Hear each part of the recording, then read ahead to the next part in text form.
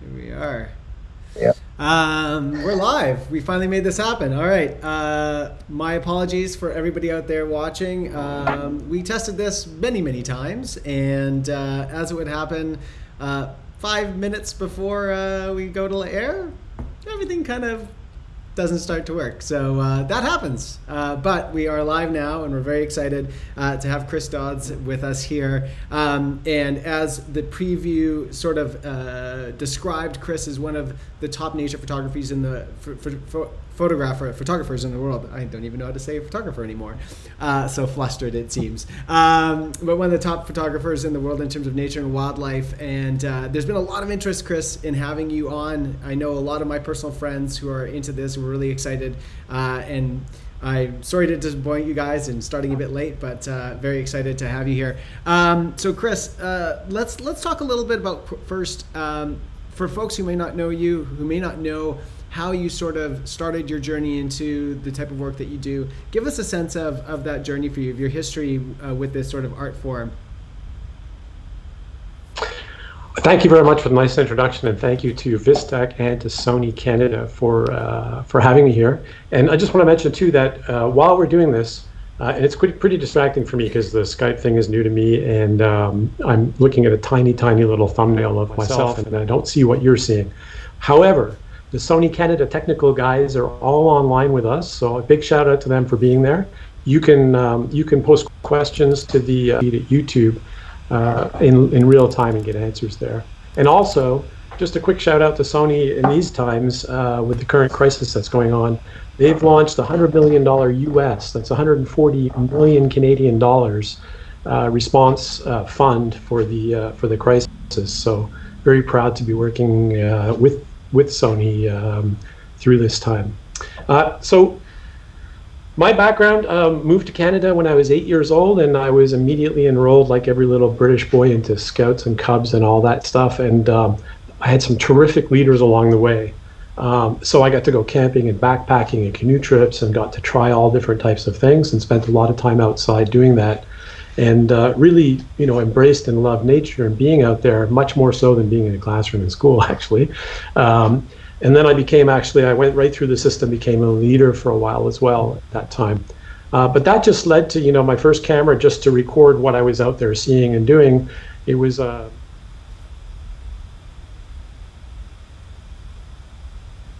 and my first picture is I would suspect it was a chestnut-sided warbler, which started the love of trying to learn more about what that little brown bird was, and it was much more colorful than a sparrow. And that's propelled that launch into photography and birding and wildlife and nature photography. And it's not always easy to get access. I mean, in terms of like learning how to be a good nature photographer and learning, you know, the instincts of like, you know, animal patterns, like that's something that seems to me, it's not even really about the photography at this point. You really have to know your subject incredibly well, almost as somebody who is a scientist, somebody who might study that. So where's that bridge for you? How did you begin to get that kind of knowledge, and how did you begin to get out there and start to understand the world that you were photographing?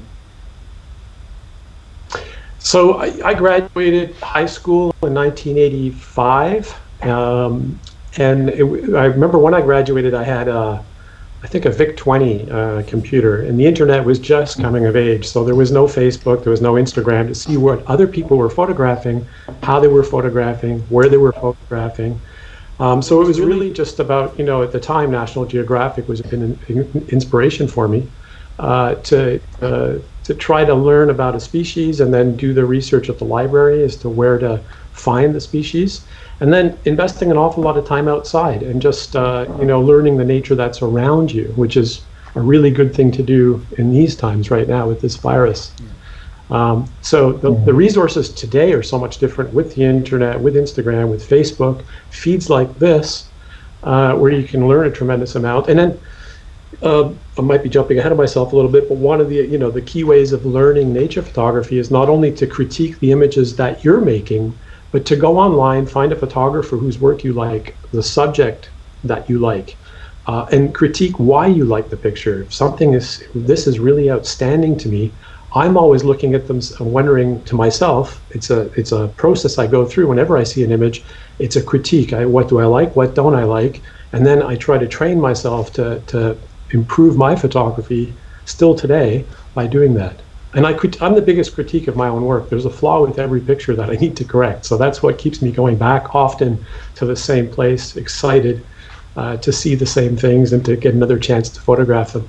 And you learn, every time you're out there, you learn about behavior of the subject. So, so it really is, it's available to people too, sorry.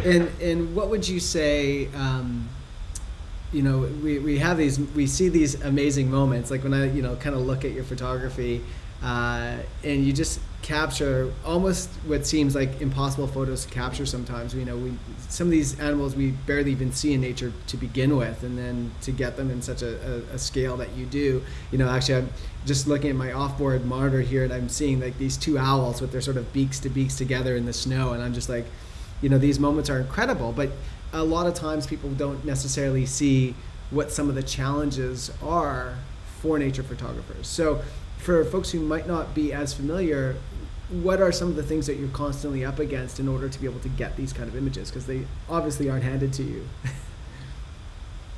So the picture you're talking about, I know the picture. It's a series of images I made in Bracebridge, Ontario, quite a number of years ago. And it's the two owls that are doing courtship behavior, and there's a whole sequence of them performing this ritual, and there was an audio that was missing in the still picture at the same time.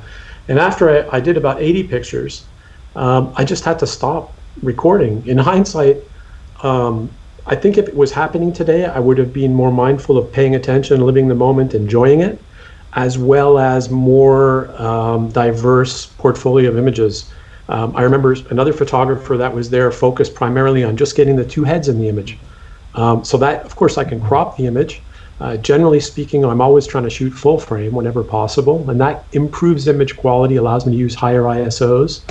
But that type of behavior, I mean, that's something that was really special. It's something that few people have seen, and you get to experience that when you invest the time and you have the time to follow your passion, whether it's a good day. And you know, there's times on photography workshops when the light is harsh. I see people that have no interest at all in going out. It's true, you're always going to make better images in the beginning or end of a day, or a cloudy, overcast day, which is our favorite as bird photographers. No harsh shadows to deal with or contend with. But just investing that time in learning the behavior and practicing, acquiring the subject and following the subject. When you're using, I'm just going to talk a bit about equipment now, since we're talking about that. So when you're using, this is a Sony 600mm G Master lens with an A9, and in this particular configuration, I like having the vertical grip installed on it. It's mounted on a gimbal head. This is a Wimberley head, and that lets you pivot the camera, and the tripod supports all the weight, and it's really easy to drive the camera. But when you're using this kind of focal length, or when you pair it with a 2x teleconverter to make it a 1200mm lens, like you often see in my images, I use that setup, it really does take some practice when a bird's flying past to be able to align your lens, the camera, and your eye subject and follow the subject. So harsh light is a great time to practice that. So I'm always, even today, practicing really, really often. And one of the things while we're talking about it, to make it easier when you set up your camera, you'll notice I always have it set up at eye level. And that means that I wear glasses normally. So if it was down low, and I'll just mimic a lower angle, I'd be looking down, and the frame of my lens would be in the way. And now that I've aged with progressive lenses, I might be in the wrong part of the lens on my glasses. So really important to line that up. And then when I'm setting up, you know, one of the important things is deciding what altitude I'm going to set up at, because very often you'll see that I'm down low angle, low perspective. That really makes it an intimate view. So when you look at the still portfolios, the still images in my portfolio, portraits, you'll see I'm at or below eye level, just to get really intimate with the subject. I just got sidetracked on what we've started the conversation with, but I might as well just keep going with the equipment. This is a 1:400 G Master lens. It's mounted to an A9 without the vertical battery grip. So this is a really manageable lens as a second lens. It's often on a strap, a black rapid strap on my side, so I can manage these two lenses at the same time. What's remarkable with this camera and lens is the speed of focus acquisition and its ability to track erratic, fast-moving subjects. So going back to the summer of 2017, I had my hands on the first 1-400 and A9 that came to Canada to take on my puffin workshop to test. And you know, puffins are incredibly erratic flyers, and it's really hard to track and acquire focus. And one of the tricks you can use if you're not using an A9 when you're photographing them is determine the distance that your subject needs to be big enough in the frame to make an image that you would call a keeper. And then choose something, and often when you're on a beach and the birds are coming from the water, you can back up so that that distance is where the water line is. And in between each sequence of shots, you just aim the camera. You don't even have to look through the camera. Aim the camera down at the shoreline there, pre-focus at that distance, so now you're much more ready to acquire the subject that gets that close. And then, you know, other tools in the arsenal now, this is an A9 II with a 200 to 600 millimeter, which has since come out recently. I had this for puffins again to test it. What's remarkable with this 2 to 600 millimeter lens is it has all of the optical quality of even sometimes, you know, it's very comparable to the 600 f4. The autofocus speed's there. It's very manageable. It's heavier than the 1-400, and I just find it balances more if I have the vertical grip on this one. But that's the sacrifice I make to get the easy one-handed grip if I need to, while I'm concentrating on protecting this equipment from maybe falling over or something, or working from a boat as well. Quarter turn to go from 2 to 600 millimeters, which is really easy to zoom and follow something that's coming towards you. If you say, well, Chris, you know, I'm just starting out, I'm not sure if this is something I'm really going to embrace. It's something I want to try, and I don't really have any equipment. You've got the Sony RX10 Mark IV. It's got a 24, I think, to 600 millimeter lens built in. It's a Zeiss lens, really good quality. It's got all of the autofocus capability of the A9 built into this with 22 frames a second, I believe. So this is always a camera that I have under the truck seat when I'm out and about, and it's something that's always available if I see something that I wasn't expecting to see. And it's always above my head in the RV when we're out driving around the RV. Another option too for support is a monopod. You'll see me using this. This is a Wimberley, a brand new head from Wimberley. It's a monopod head. It's side mounted, so you actually turn the whole, just makes it one-handed. A lot of people like it because it's easier to manage than the 3 legs of the tripod. The only thing I don't like about a monopod is when I have an expensive rig like this mounted to the top of it, it needs to be held. I can't let go because it'll fall over, right? And then when you want to put it down to use your camera that's on your side, it's often awkward to manage. So I like the reliability and the support of the tripod. If I could ask you a question too about that, because when it comes to supports and camera supports, how much of what you're doing is park it and you're there for a while, and how much of it is like almost chasing the action, like running around and being like, oh, we got like, so I could see in a situation where a monopod would obviously be helpful, where you have to move quick and like kind of follow the action, and then obviously something like your big gimbal support system there, that is for when you're just parked. What percentage are you parked? What percentage are you typically running and gunning, so to speak?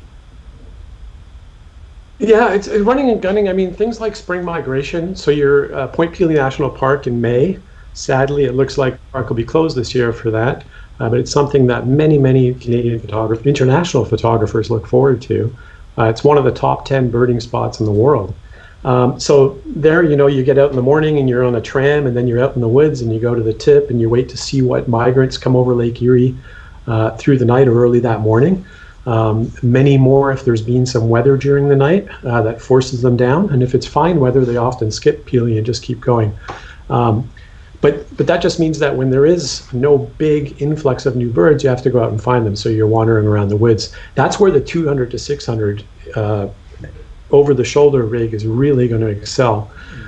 The other advantage is the minimum focusing distance. So the big super teles, they have better minimum focusing distances than they ever have had, but the 2 to 600 or the 1 to 400 allow you to focus much closer, which means when you're on a crowded, when you're at a world famous, when you're at a world famous birding location, there is times when there may be a lot of people trying to get a picture of a rare bird. Some of them today have phones, cameras that are making great pictures.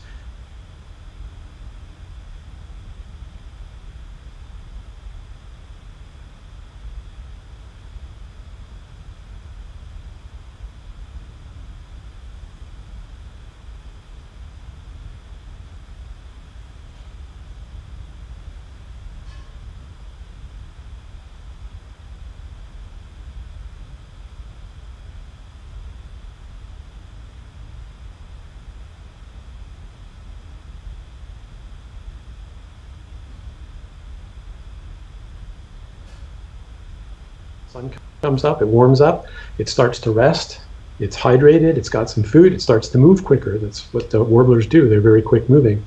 When they're on a branch, and the first person to get the picture, often with a shutter, a mechanical shutter, would be the only person to get a picture because the noise of the shutter would scare it away. The Sony mirrorless cameras, it's absolutely silent. So the last 2 years, increasingly, I had, like 2 years ago, I had probably 75% of the people on my workshop using Sony cameras. Last year was 100% using Sony cameras. And that meant that we could all get up there and get relatively close to the birds, take pictures and not even disturb it. It wouldn't flinch, it wouldn't twitch, it wouldn't move, it wouldn't be scared away. I got a question actually from our comment section here. We've got Steve Warts asks, and Chris, what focus area do you use for BIF? BIF aviation. Yeah. Hey, Steve. So I'm using the tracking autofocus, and I typically like working with the S, or the small area. There's a lot of people that are, feeling their way around the Sony autofocus system, and a lot of other people are coming up with other combinations. There's so many choices of autofocus modes and the way that it works in the camera. I find that to be the best. So tracking and the flexible point S. So with the animal eye activated as well. Say that again. I didn't catch that actually. What did you just say? Sorry. Yeah, and Sony has animal eye autofocus, so it actually locks on the eyes and tracks the eyeball, the closest one to the subject, unless you tell it otherwise. Close one to the camera. And that works for mammals, works for some birds, not all birds. Increasingly, it's getting better and better and better for birds in flight. I kind of want to take a little bit of a side step here and just kind of work back a little bit, because we talk about all this amazing technology, but at a time when you started photography in doing this, that was likely the analog generation. It wasn't into digital yet. How much has the advancement in technology changed the work that you do, and what can you do today that you just simply couldn't do 10, 15, 20 years ago? So, and that's a really good question. Obviously at the beginning, I mean, it wasn't so long ago that I was tracking birds in flight with manual autofocus and without an autofocus lens, which is, if you think about that, that's incredibly. The thought of it today scares me, because my eyesight's changed, my reflexes have changed. I probably wouldn't be making a living at it today without the autofocus systems.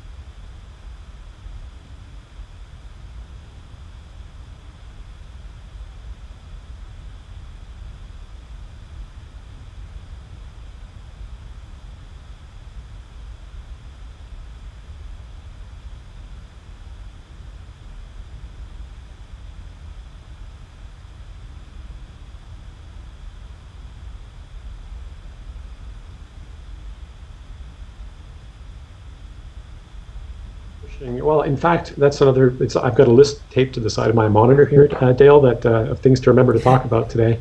One of them, one of the biggest tricks to get the really razor sharp wingtips and be able to zoom in and see every detail and vein in the feathers is using a high enough shutter speed.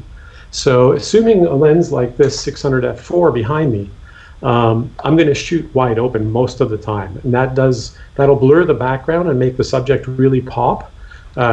So shooting at f4, if I want to be at 5,000ths of a second, if it's a dark day, I could be up there at 10,000 or 20,000 ISO. And the images speak for themselves without noise removal. And then if you add a little bit of noise removal, the images are just insanely good. So that's for me, being able to photograph birds in flight and have the camera pretty much do it. You know, it's important to have a deeper understanding of the fundamentals of photography. It's important to remember, teach yourself to remember that you want as high a shutter speed as possible. Aim for 5,000ths of a second to really freeze those wingtips. But then, you know, people talk about the noise in images at high ISOs, and then exposure becomes important. Having the correct understanding of exposure. So being able to look at the histogram on the back of every camera, including even phones these days, understanding that the whites are supposed to reside on the right-hand side and the darks are supposed to reside on the left-hand side. The camera has enough dynamic range to retain detail in the darkest darks and the lightest lights if you properly expose and keep it within the edges. But you want to push it all the way to the right without it touching. Small bald eagle with a white head with a dark background, you may not populate the histogram. So then you turn on the flashing highlights. That feature flashes and said, hey, these pixels are overexposed. So those are all things you couldn't do. Add to that being able to preview the image on the back of the camera, which when I first started out, I am self-taught. So I had to make notes in a notebook, save up money. I used to cut grass and shovel lawns to shovel snow to save up the money to buy the roll of film and then to send it off to be developed. And they would inevitably switch the rolls of film. The notes would mismatch, and I'd have to start again from scratch to learn that way. And that would, you know, sometimes be a month later when I got the pictures back to try to learn from them. Today, not only can you see the picture on the back of the camera, with the Sony mirrorless cameras, it's remarkable because, so I've talked about having a camera on the side and being able to swing it up and take a picture quickly. So the last trip I was on at the beginning of March was photographing eagles in Alaska. So that happens a lot throughout the day when the eagles are fishing. You're picking up the handheld camera and zooming in on it. And what can happen, I always shoot in manual exposure to get the most consistent exposure and correct exposure. So it's really easy to turn a dial by mistake if you've got gloves on or if your hands are cold. When you look through the viewfinder, what you see is what you get. So if it looks extremely dark, you're underexposed. If it looks extremely bright, you're overexposed. Apparent as soon as you lift the camera to the eye. So that's another huge advantage. So not only do you get to see on the back and show your friends immediately, you get to see live in person. You can also, if you want to, project a histogram inside the electronic viewfinder because it's such high resolution. You can have it in the lower right-hand corner and you can actually see your exposure values live in the histogram. Yeah, I mean, I think that the technology is really, especially when you think of like autofocus and the animal eye autofocus, I mean, it's just making it easier and easier to be able to get those really dynamic shots, you know, in a much less period of time. Like you talked about, you know, having to go and send your film away and get it developed, and then you'll only know a week later whether you got the shot or not, and you're not there anymore, obviously. So to correct that, I do want to actually, just out of pure curiosity, ask you in terms of if you could sort of place in order the animals or the subjects that are the easiest to generally get a good shot of and some of the ones that are the more difficult ones to get a good shot of, a general understanding. So if people want to go out there and they want to start you know, getting quick wins, or they want to invest more time to know sort of what they're up against and where the quick wins might be and where the investment of time might actually be. And so that's another question I often get asked is you know, Chris, you're known to be a bird photographer, but really I'm a wildlife photographer. But birds are everywhere, and birds come to feeders. So we're all stuck inside here in Quebec at the moment. I mean, we are going in our backyard, and that's a great place to go out and start. There's always something to photograph. If I was a wolf photographer right now, there's no wolves in my backyard, so I wouldn't be doing very well. So birds in general, I mean, I love the challenge of even identifying some of the birds. So the hard ones for me now with the different plumages are gulls. So I spend a lot of time photographing gulls of any variety and then trying to identify them. And that, even in bad light, that gives me a different challenge, is just the identification with the different plumages. If you know, there's people that, you know, like photographing bears, but again, they may not live in a place where there's bears in the backyard. So, just feeder birds in the backyard is a great place to start, and then start thinking about the perches. Instead of having the bird on the feeder platform, which is a nice place to start, you could add a perch. When you add the perch, you could say, okay, the bird always comes from this direction and it's always perching the wrong way. Then you could put a second, maybe a tripod or another stick, to try to lead the bird progressively down. They'll perch at a tree nearby before they come and perch at the feeder. So you can think about then what your background is. Is it the neighbor's fence or their house, or is it the sky, or is it your lawn, or what exactly is the background? But I mean, my personal preference is I love spending time with bears, with any animal or bird, really. It's kind of a hard question to answer in more precise detail to give you a hit list, because geographically the feeder birds change.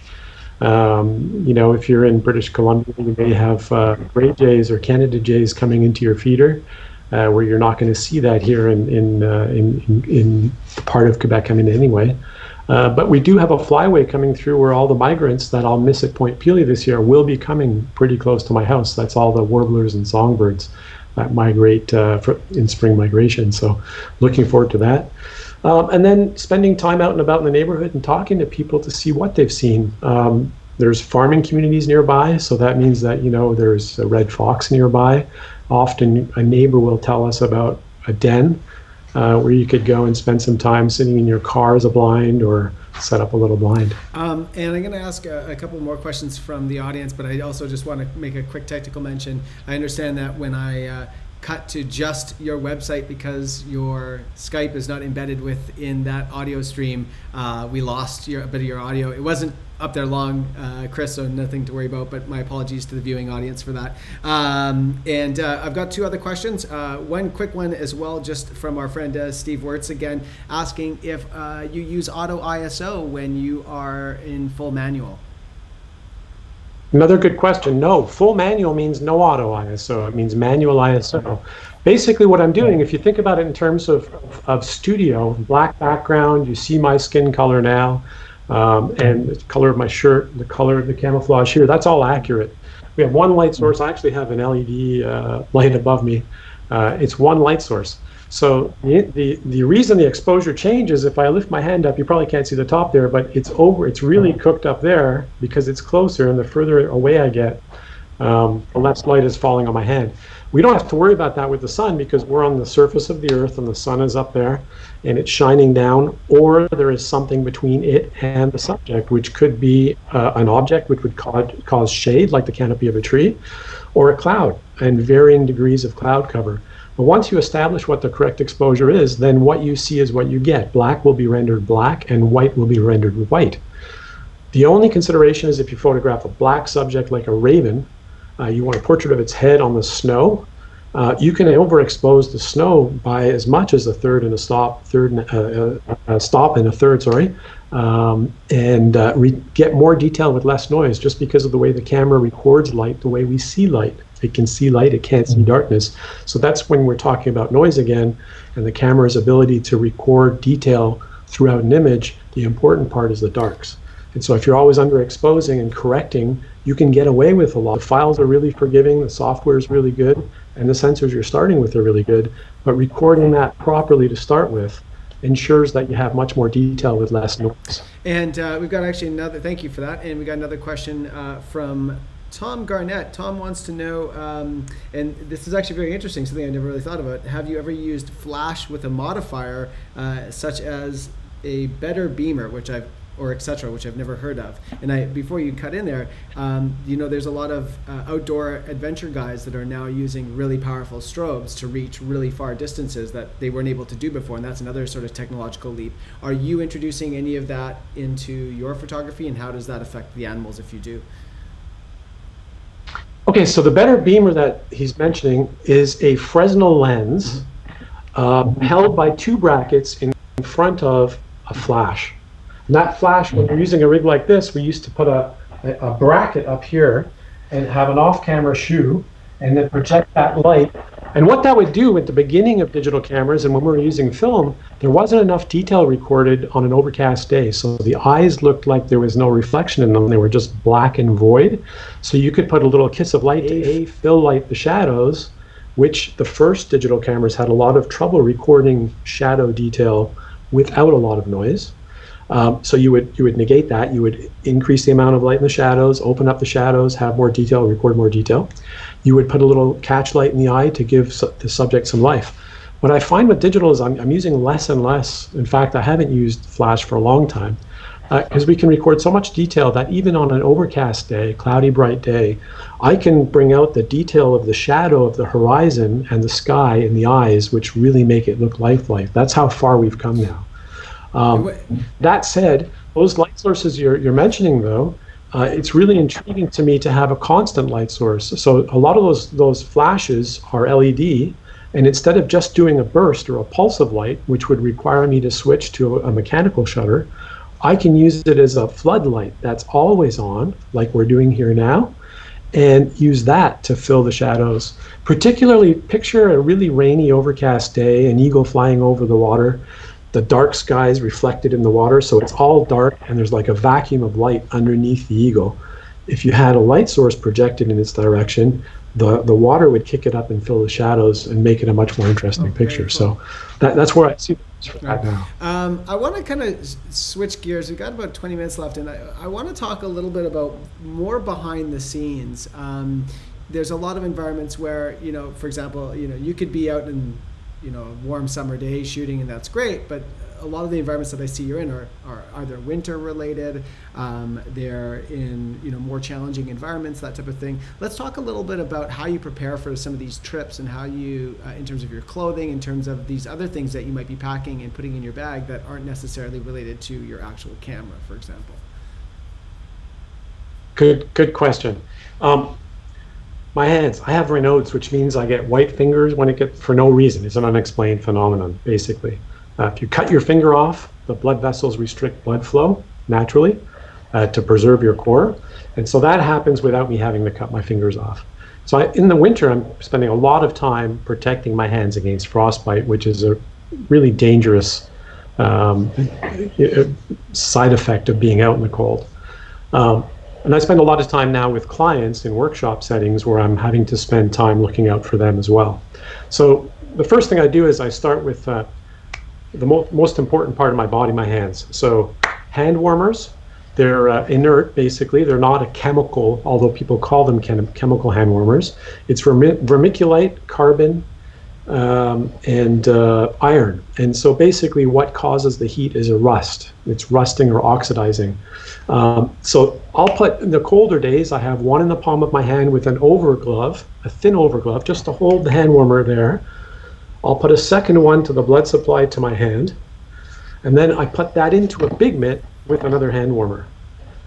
Then my toes are the next important thing. So I generally have really highly rated Arctic footwear with mountaineering type wool socks. I don't have to wear feet warmers as much because generally I am moving, but if I'm going to be standing around, I will put feet warmers in as well, just to keep myself warm. And then I wear base layer thermal merino wool layers, sometimes even multiple, and then fleece windproof hoodie. And then I have an Arctic down jacket, which is really light and packable and really, really warm. And then, of course, full balaclava and head protection as well.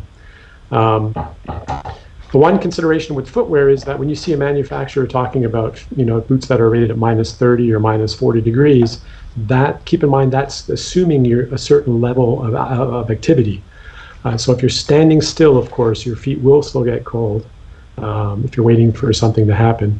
If you're not taking the extra precautions of wearing really thick socks and sometimes feet warmers. Have you gotten to a point or done something where in the course of the last decades or so of your career that you made some critical mistakes early on and sort of learned, like it's a mistake you see happen with a lot of people going into the backcountry and trying to shoot, and how did you rectify those issues?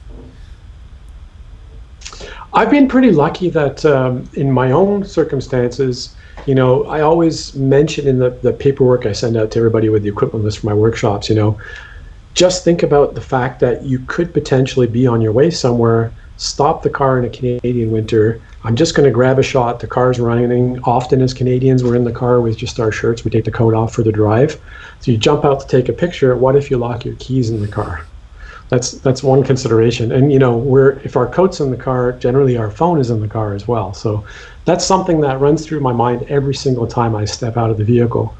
I mean, I've spent a week reminding people that it was icy that week for an owl workshop, and I got home in the driveway. I was so happy to be home after the week.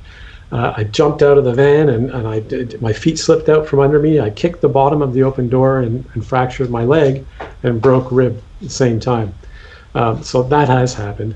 But I think the biggest thing to overcome is as you turn professional, you have to start thinking about how a professional conducts themselves. So I remember once I was at a service counter for a camera repair shop, and there was a person who presented himself as a pro photographer. He was going to sue the brand of camera that he had in his hand because the autofocus stopped and he got no pictures. And so I instinctively asked what he was supposed to be photographing, and it was a concert. Well, a professional in my mind, would have a second camera as a backup at least, but also be able to manually focus something like a concert to get the images that he was required to get as a professional. So I always try to think of that. And key for me is never leave home without spare memory cards, battery that's charged. You know, before I charge my batteries and all my cameras the night before I go out, and inexplicably, once on a blue moon, I didn't turn the camera off. And so it's staying on, and that camera's depleted, the battery, and then you have a problem. So I always have that backup. Cool consideration with these mirrorless cameras as well is that they have a USB port on the side, so you don't even have to carry around the charger that comes with the battery. You can put a USB phone charger into the camera and A, charge the batteries that are in the camera, B, assuming you go out without any battery at all, if you can scrounge up a portable power supply for a battery backup for your phone, you can run your camera off that. So that's another advantage if you end up somewhere like St. Paul Island in the Bering Sea between Alaska and Russia, where there's no camera store, your luggage doesn't show up, you don't have a charger, that's your saving grace. And kind of on that line, we actually got a call or a question from Richard Baxa about how do you manage media backups and all that sort of stuff in the field? What are some of your strategies around that? Okay, so I use a combination of cards because these came out before the Tough series of cards. 128 gigabyte card. So why 128? Why put all my images on one CF card?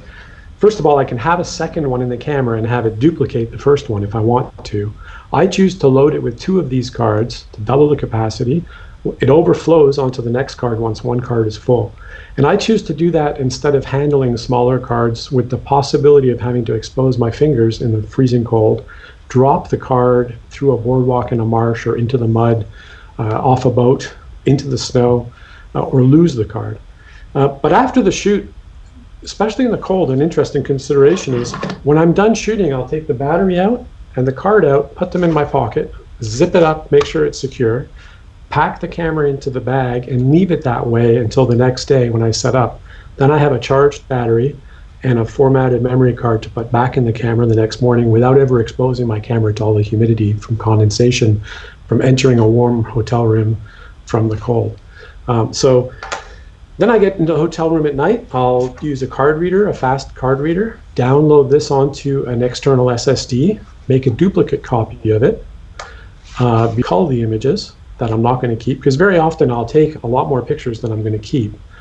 Generally, I know which ones I'm looking for. As I'm photographing, I know which ones I'm going to keep.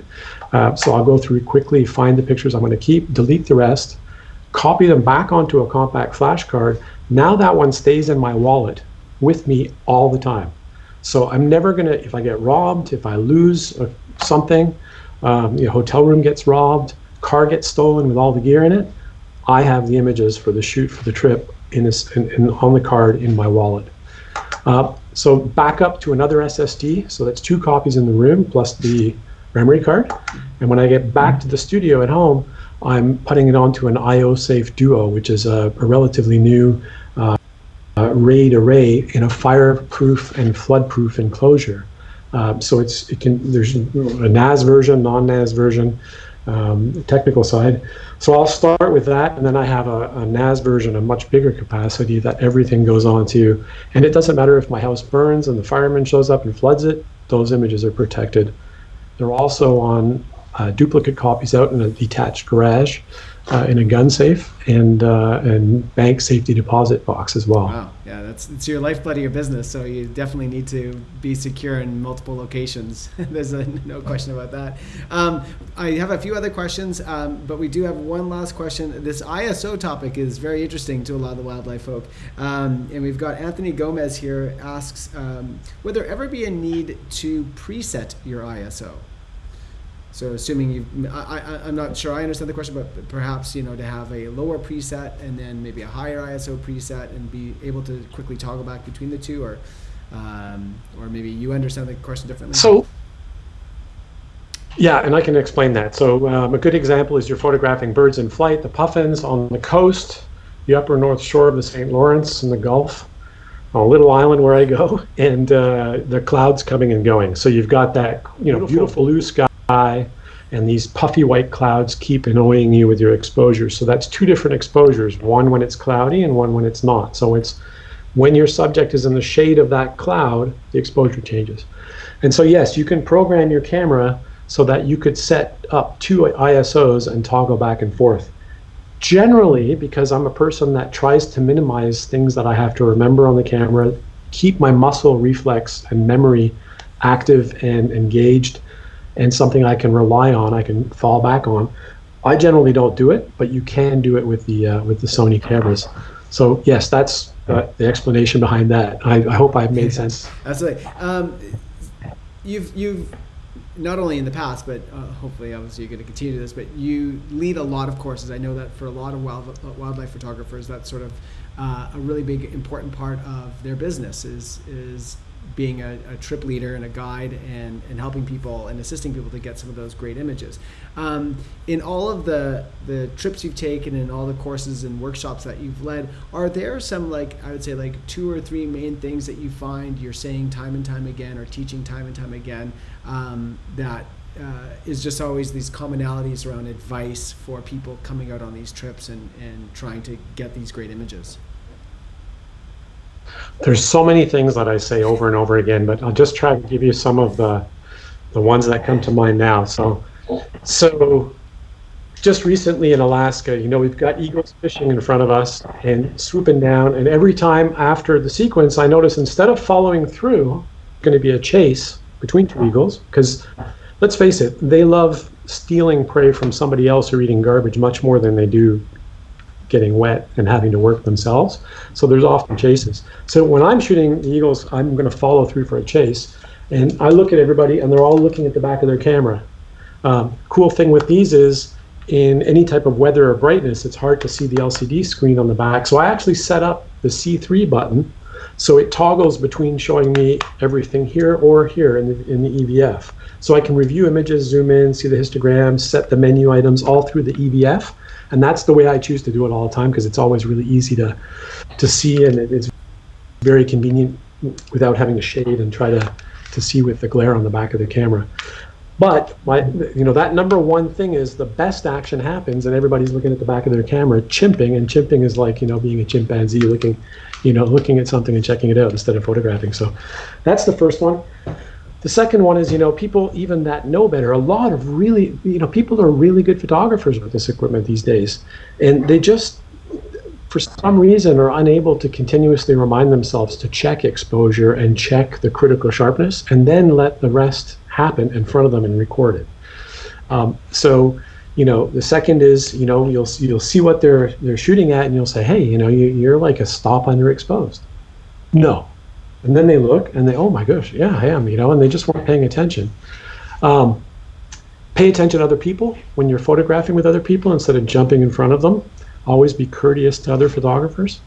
Not spending your time chasing the wildlife around. If you're just still and calm and relaxed, wildlife will come to you.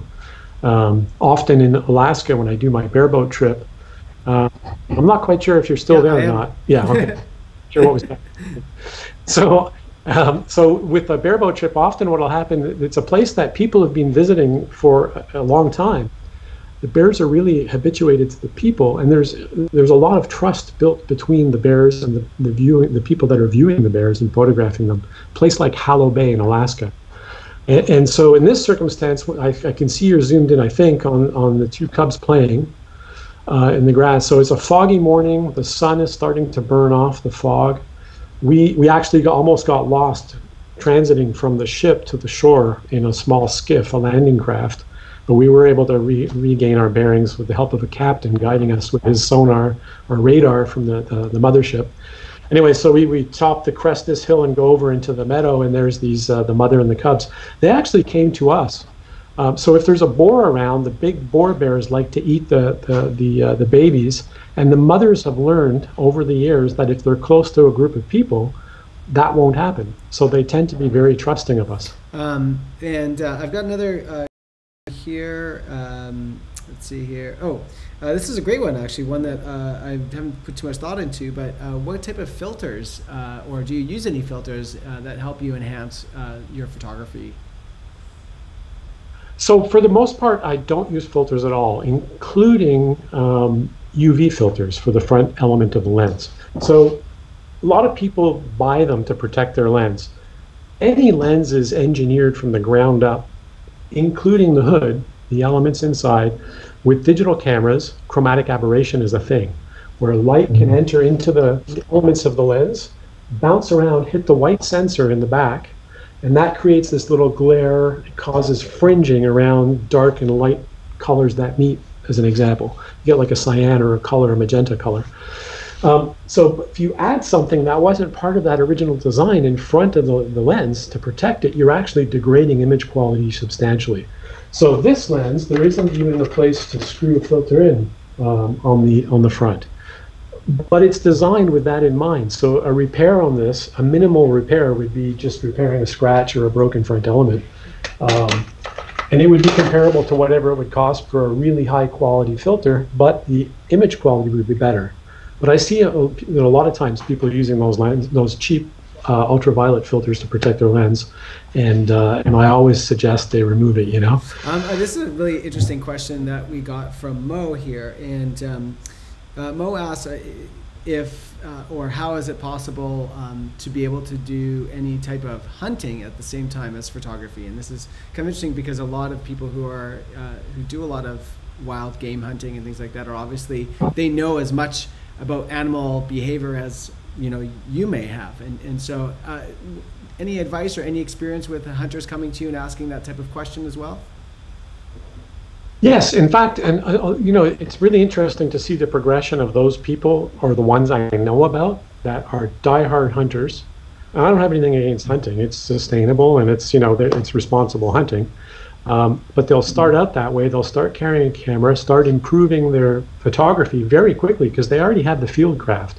They already understand what animals, how they behave, how to approach them, and where to find them. And they have patience. They'll often sit in blinds and wait for things to happen when they're hunting.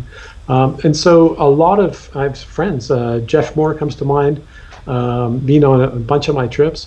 And he also making some money from selling hunting-related images to hunting-related publications while he's at it as well. So that is another, so it is something I see, and generally, as I say, that transitions from diehard hunters to diehard photographers. And let's talk a little. Let's take another little diversion here and just talk about some of your most memorable trips. And maybe this might also put some of these places on the radar for folks as well who might be looking for ideas about when we're allowed to travel again, where we might want to go and the type of things that we might want to seek out. So, what are some of your most memorable experiences? Oh, there's so many over the years.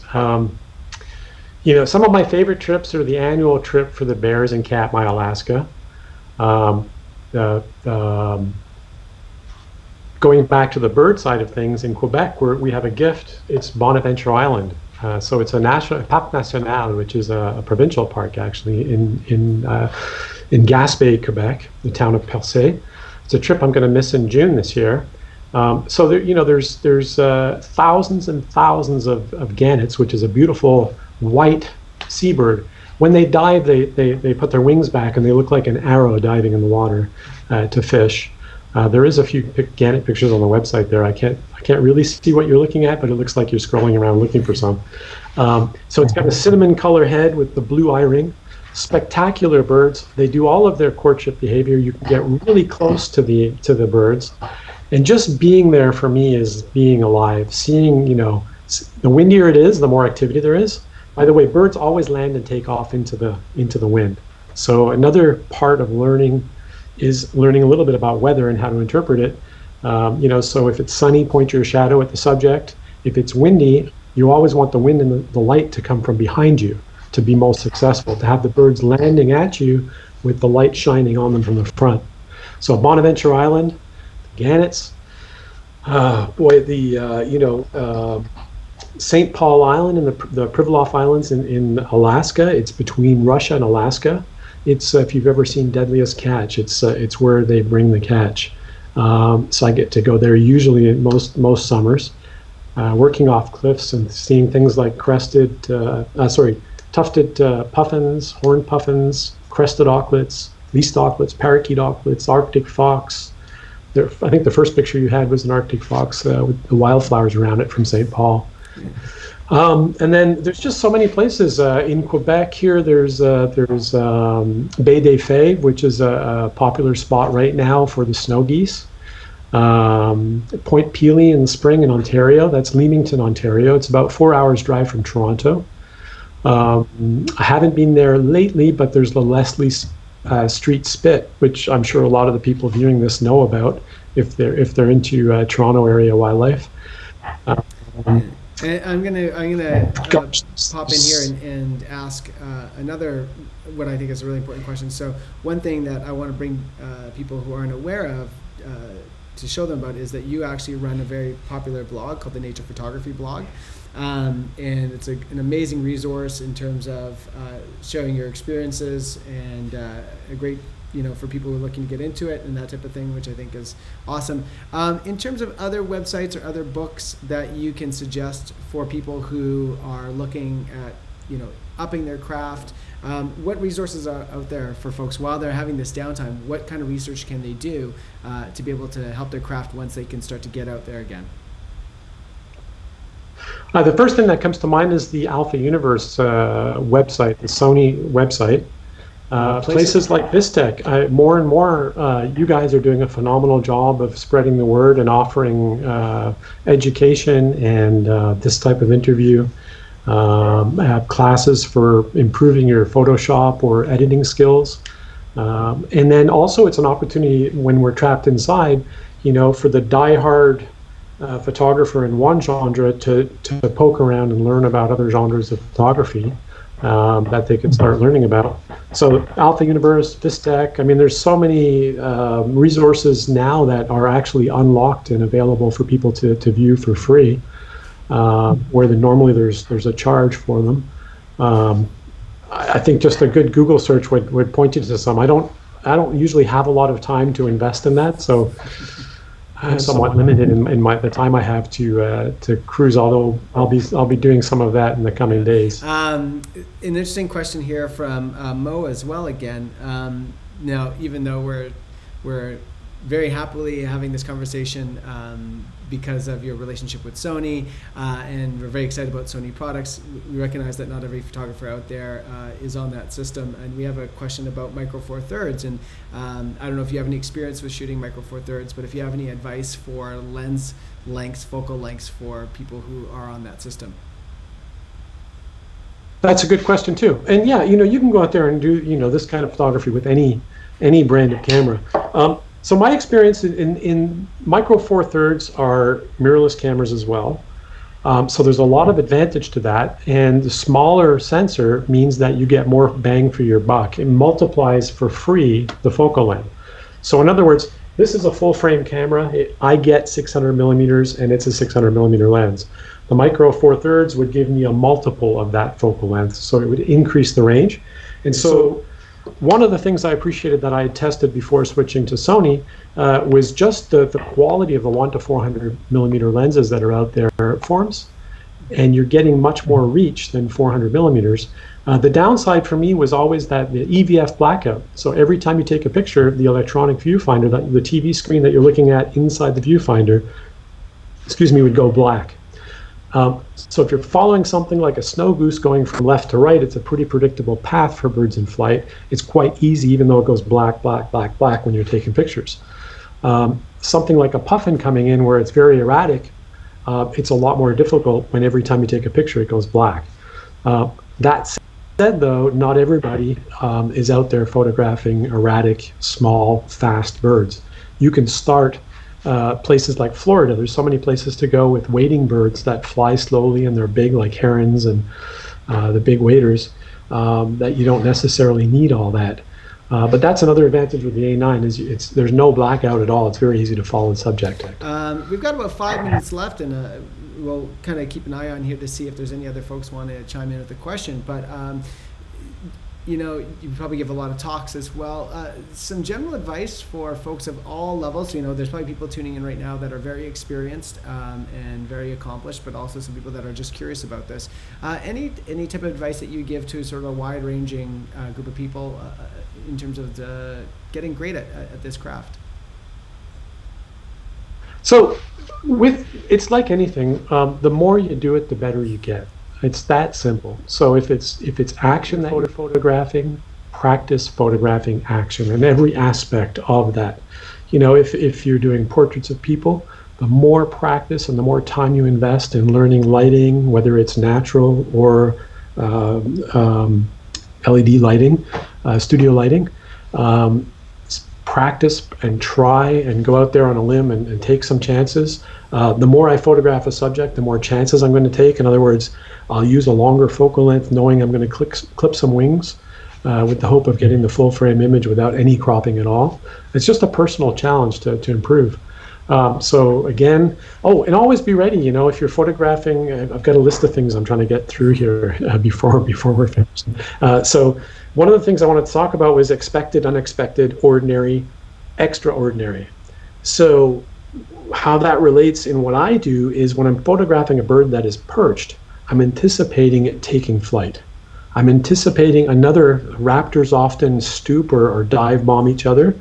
I'm anticipating that. Because I can use such high ISOs and get amazing image quality, and a lot of cameras do that today, then I'm using a high enough shutter speed to be prepared to freeze any action that might happen, including the launch. There's some pictures you'll see a bunch of pictures on the website and the portfolio site where you'll see the wings up from a launch.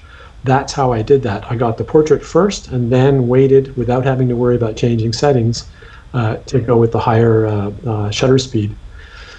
And then when you're at a site where there's things like puffins flying, it's easier to photograph a puffin against the white sky on a cloudy day. It's much more difficult to follow it and track it against dark backgrounds like wet cliffs and such, or green, out of focus grass, beaches, etc. But always try to remind yourself, you know, I've got 4,000 pictures of it coming in with the fish and the white sky. Now I want a couple with different backgrounds and different circumstances. Excellent. And then, well, I was going to say, we've got a bunch of, suddenly a swath of questions have come in. So we've only got a few more minutes. We're going to go a little bit over time here because we started a bit late. And I'd like to just get these questions addressed. So from Garan de Klerk, Garan would like to know what your outlook is in terms of social media in this platform. So how much are you using social media now to promote your artwork, and what platforms are you on? So you'll find links to these on my blog, by the way, but I'm on Instagram, Facebook, my blog. I've dibbled and dabbled with Twitter, but I don't really get Twitter. I don't seem to get the engagement. And Facebook is changing it. Every time I think I've got the engagement part of it down, I lose a lot of ground. So it's always it's something that I've sort of put in my agenda to spend the next weeks in quarantine here in lockdown, learning more about. But I think, you know, people are evolving too, and they're not engaging as much. They're skimming through posts instead of interacting with them. So it's up to us to learn how to engage more. But generally speaking, you know, it goes without saying that the most engagement comes from the images with the most visual impact, and they're usually action shots. They're usually eagles and owls, and you know, things that are, you know, the kingfishers diving that we've all seen in the press and the media, winning competitions lately. They tend to get the biggest engagement. And I understand too, like. Further to that, because you lead a lot of trips, I know that there's a few different sort of outdoor people that I follow, and social media has been super big for them, because when they lead a trip, their trips fill up like really fast, because their reach is, you know, beyond what it used to be before, say Instagram, and so being able to build that audience. I don't know if that's helped you in your business as well, but is that something that you've seen? Absolutely. Absolutely, yes. And the more effort you put into, you know, I'm noticing there's more traffic on my website, a combination of the current circumstances that we're all stuck inside for the most part, and have more time. But also I have more time to be actively engaged with it, because when I'm traveling, any downtime is really valuable. And often it's not practical to interact with social media, whether it's, you know, a cell phone connection or data stream or whatever. We got one last question here before we finish up, and I think it's a great one. Tom Garnett asks, do you have a favorite medium that you prefer to print on? And that's great, because you know, my images are never finished until I've made a print. Lately, I've 65-inch TV, 4K TV monitor. I've been using and loving that. I never thought I would get into that, but I do. But generally, most of the wildlife images, it's typically just an Epson, like a premium weight semi-gloss paper. The Hahnemühle and the Ilford premium papers as well, I have a big inventory of. But I tend to be, you know, I have a vast collection of papers that I try and test, but I tend to always go back to the old standards. You know, and a lot of that has to do with the fact that most of them are still matted and framed. So you know, that's a big consideration there. So there is some economies with going with like a premium semi-gloss paper. Well, that pretty much wraps up our time, Chris. Thank you so much for making the time. I know, you know, you're not super busy at the moment, but we still appreciate this, and I want to give a big shout out and big thank you as well to Sony for helping us connect, and for everybody who joined us on the chat and asked questions. And again, this is our first one, so I know there's been some technical difficulties in terms of buffering and things like that, and we'll get that all sorted. But everyone else tells me that it was still a great watch, so I really appreciate everyone who joined in and asked questions. And thank you, Chris. I look forward to seeing what you can do more once we're all released out of our houses. Yeah, let's hope for a speedy recovery to this. Everybody stay safe, stay away from other people, and keep your distance. Thank you, Dale. Thank you, Sony. Thank you, Vistek. Thank you all for taking the time out of your busy lives to tune in and watch. And I look forward to the next time. Yeah, absolutely. And I just want to remind everyone that to visit your website. We do have a link in the description below to both of your sites, the Nature Photography blog, as well as chrisdoddsphoto.com. That's what it is? What it is? Yeah, Chris, hey, look at that. I've looked at it so many times, I have it memorized now. So thanks so much, Chris. Thanks so much, everybody, for tuning in. And until next time, bye-bye.